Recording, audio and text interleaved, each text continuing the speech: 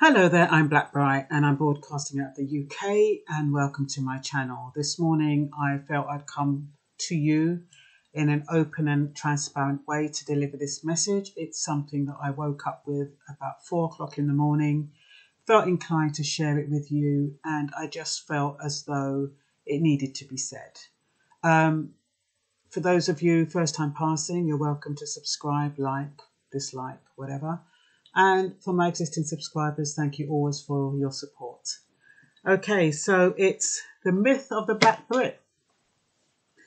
And I'm tired of every day receiving something that is showing Black people in a bad light. Recently, we've been receiving these videos with Chinese people abusing Black people. And it's made to make us feel as though we're the underdogs, as though we're less than. And I'm tired of that.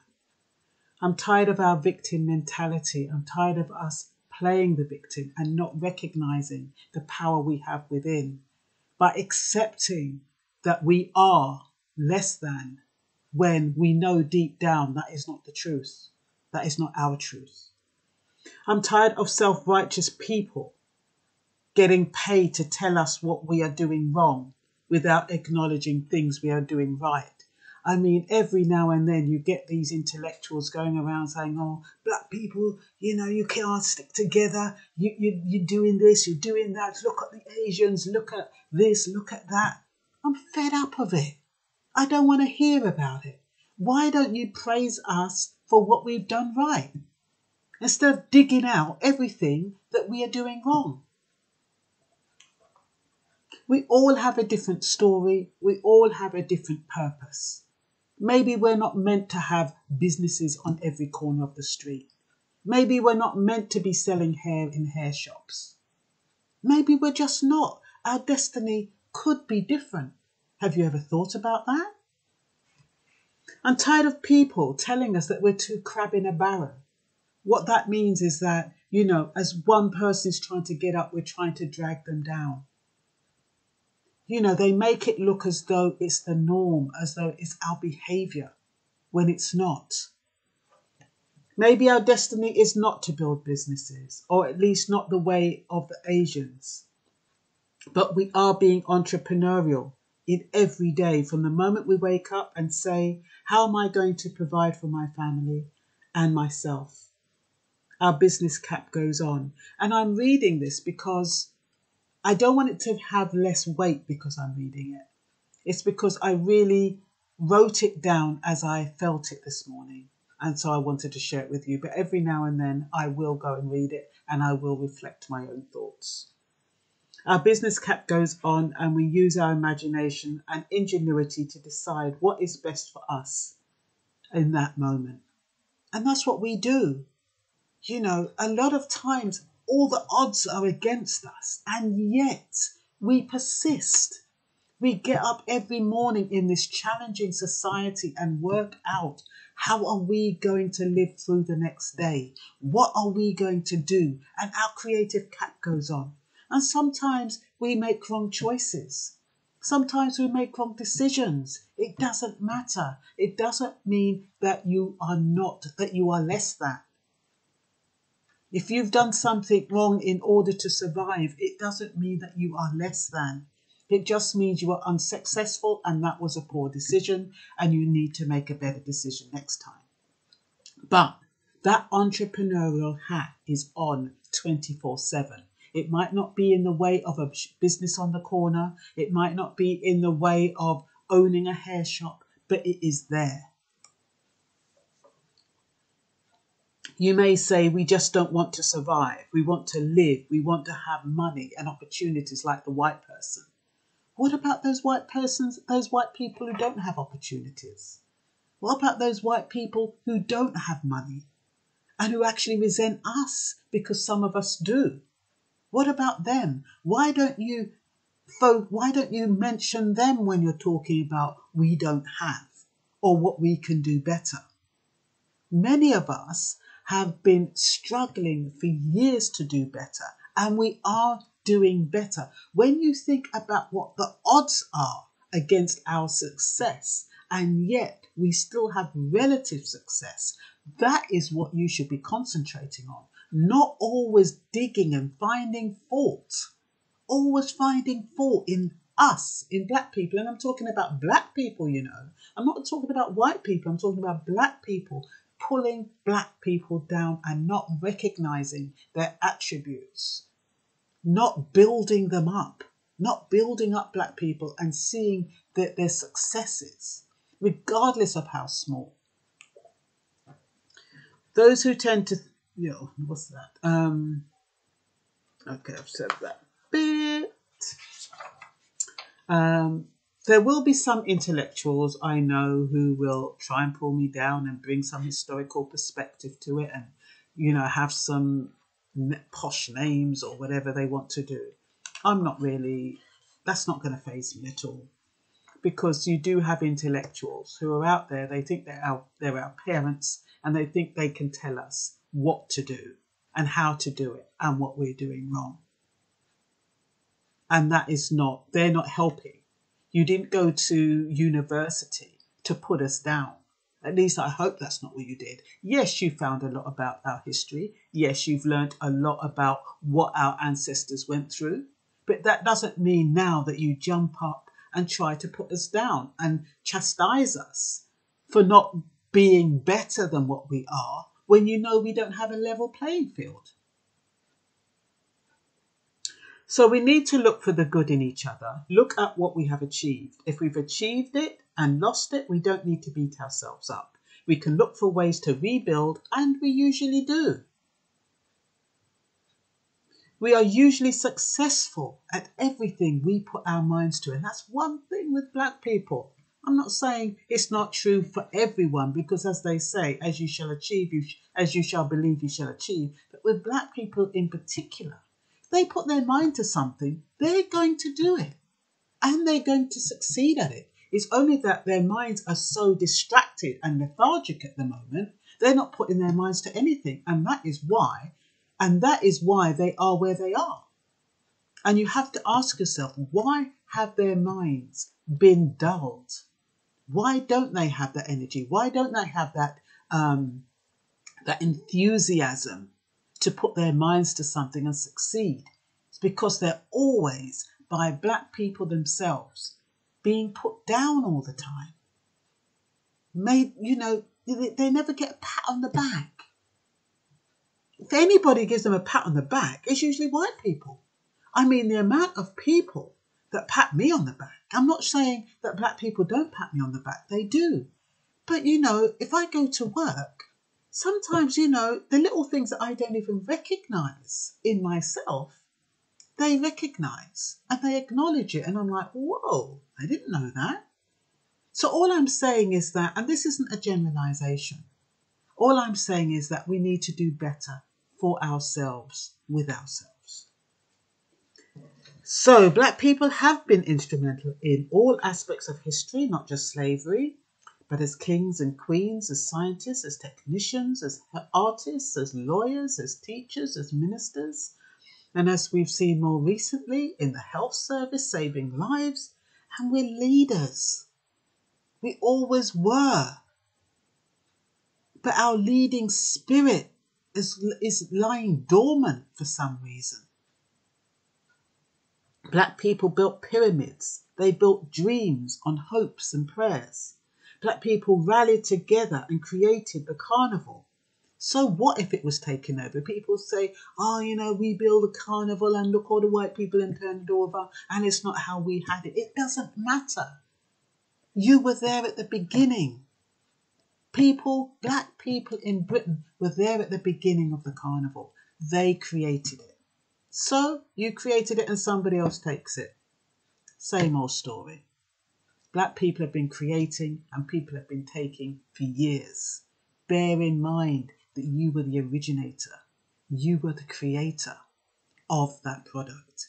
And so they run off with it. There's nothing you can do about that. They usually have the wherewithal and the resources to build it up and remarket it that you don't have. But that doesn't mean you should feel less than. It means that you were the creator of that product and you should feel proud of yourself. as should our ancestors who went before and never got any credit for the work that they had done. Well, many of them didn't get any credit. We also rallied around and to save Brent Park complex in Stonebridge, and we won. Remember that? Remember they were going to take it away from us. That big complex, even though our names was on the lease. And because we all got together, we would manage to save it. That's an achievement. That's an accomplishment. That's gone, that people forget. That's when black people are pulling together.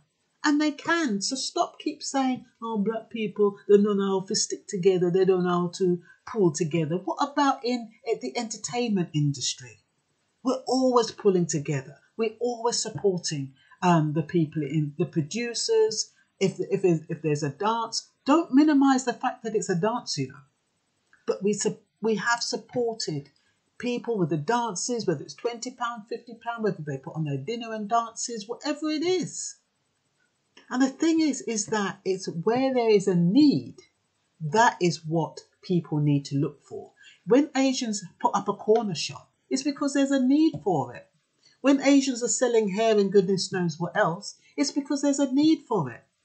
So people are going to go and buy where there is a need. And if black people aren't in a position to provide that need, you don't knock them for it. They can do other things. And there are other things that they do.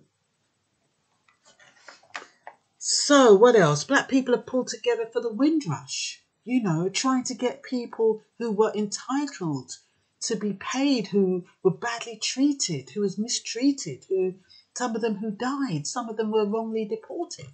You've got black people rallying together to make sure that people are treated fairly. And that is still going on. Those are the things you need to look at when you're talking about black people in Britain as not pulling together and either being lazy or criminally minded and all of them in jail. Pure negative.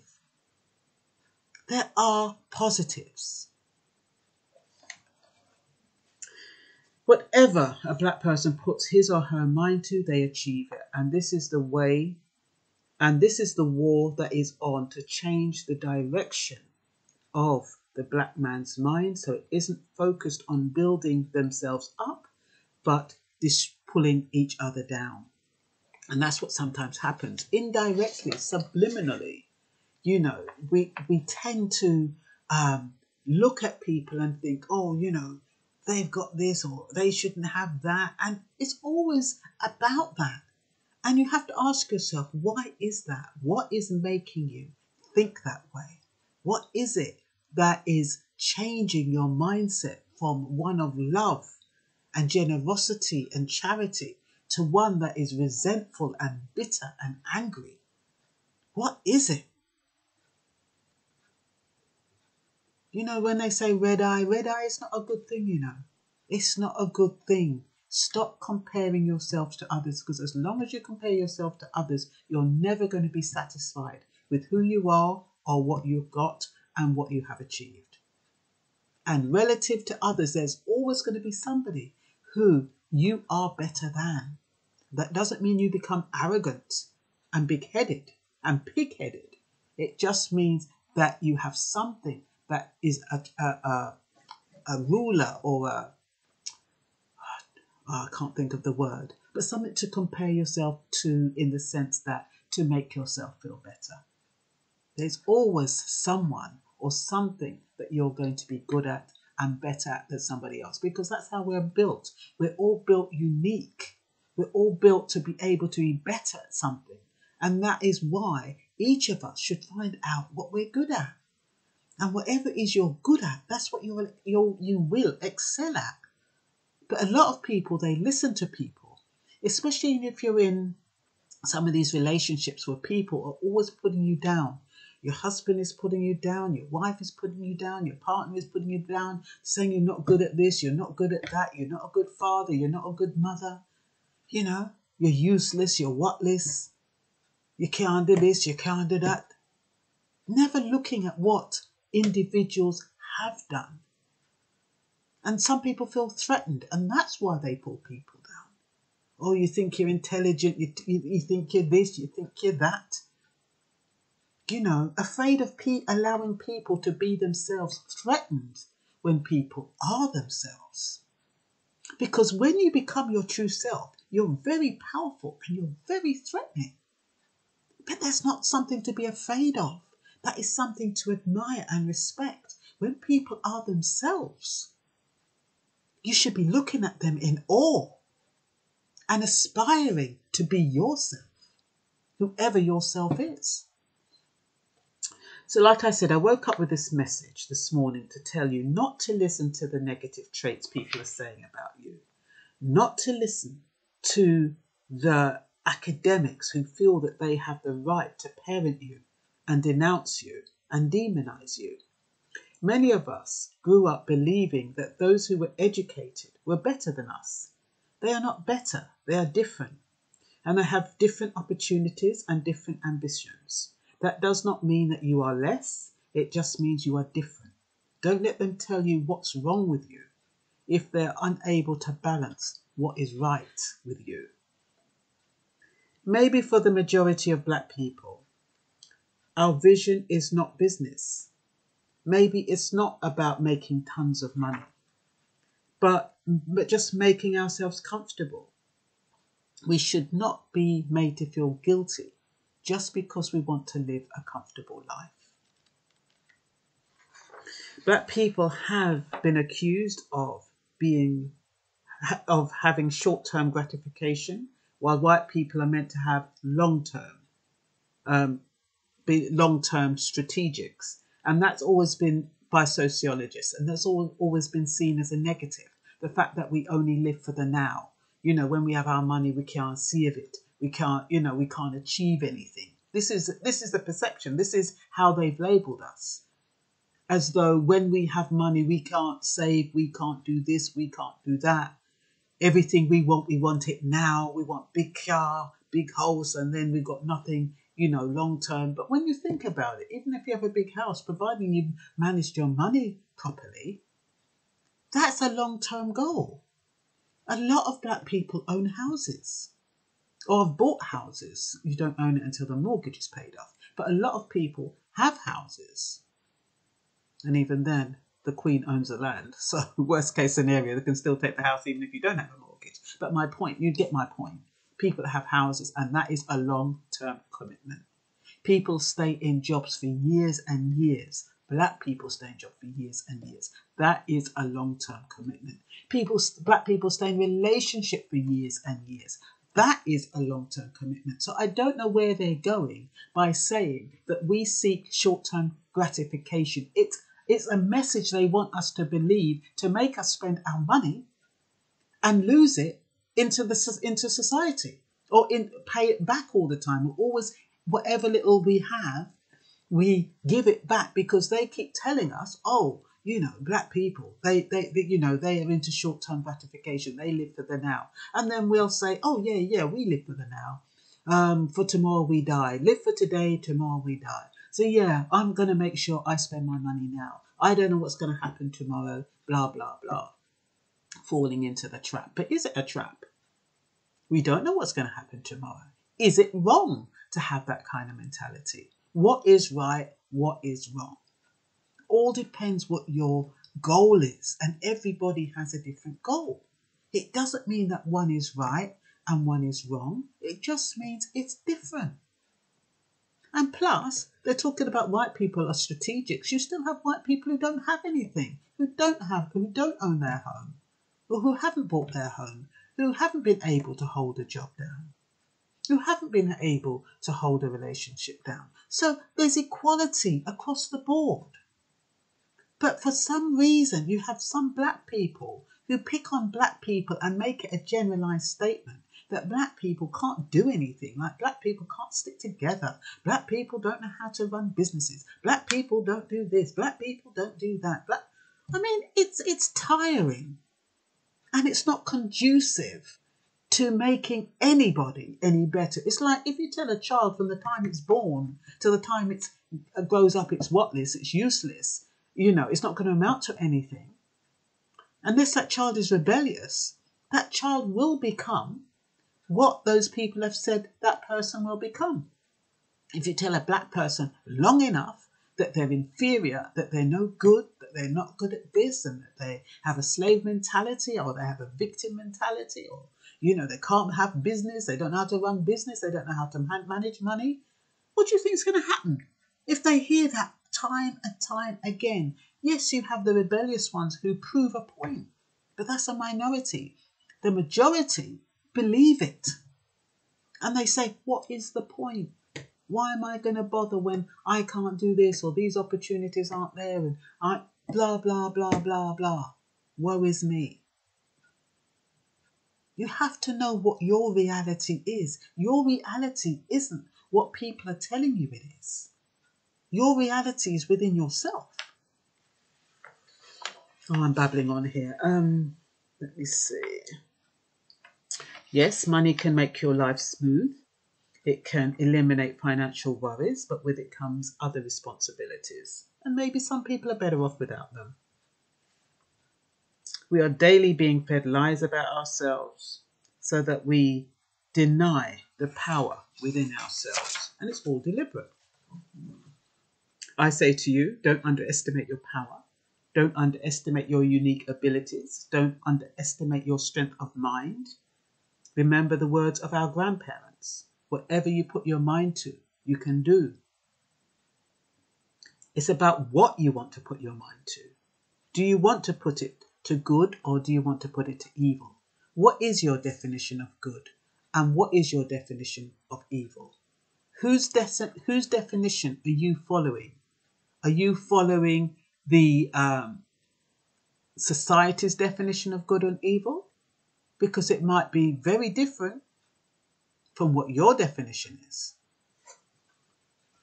Like I said, let me see. Black people have common sense. Many are street smart. Most of them are survivors. If we are overpowered, there is nothing we can do about that. But if we have unity of mind and spirit, that is essential. Forget about the physical unity, because that can be distracting. Because when people are saying, oh, black people don't stick together, black people are this and that, it's about having unity of mind and spirit. If you have a unified mind and spirit about your goals and your achievements and your ambitions and what you want for yourself as a black person, you can achieve it. But instead, it's scattered. And why do you think that is? So, black people's history is different. We need to stop comparing it to others, in particular to Asians. Black people need to study the Bible and work out who were the victors and who were the defeated, and study the characteristics of the victors and assume and acquire those characteristics instead of acquiring the traits of the underdogs and the defeated. Black people seem to envy successful Asians in business. Not all of them, of course. But do you know the rate of domestic violence in some of these Asian homes, and honour-based violence in some of these Asian homes? Every society, every culture, every race has their challenges. Every race has their burden to bear. So don't go envying and saying, oh, look at the Asians, look how they have their business. You shouldn't shop there, and you shouldn't do this, and you shouldn't do that. Anybody who has put their mind to something and has achieved it, don't envy them for it. Don't envy. They're fulfilling a need just like everybody fulfills a need. And that is why people are successful. If you find a loophole, if you find a need, a gap in the market, and you can satisfy it, that is on you. That is your success. But okay, Asians have these shops on every corner. When you want to go and buy something, you run and go and buy it from them. And if black people were so inclined, if that was their bag, it just happens not to be their bag, they would have a shop on every corner too. But you don't keep knocking down people and then say, don't buy from them and don't do this and don't do that. Okay, so the Chinese are violating black people. Why do you think that is? Because those black people have been made to feel inferior. They have been made to feel less than. Chinese people can't have the power over them if they had been made to feel empowered from the beginning. If they knew their power inside, they couldn't be treating them like that. And the same way like you now, you can only be treated how you allow yourselves to be treated. But what happens is you get treated a certain way and you start blaming everybody else. A lot of us, we're instrumental in our own demise. We're instrumental in our own failings, as well as we're instrumental in our own success. But for some reason, we have to point fingers to justify why we are not where we are. When everybody can fill a gap in the market. Everybody can do that, regardless of how small it is.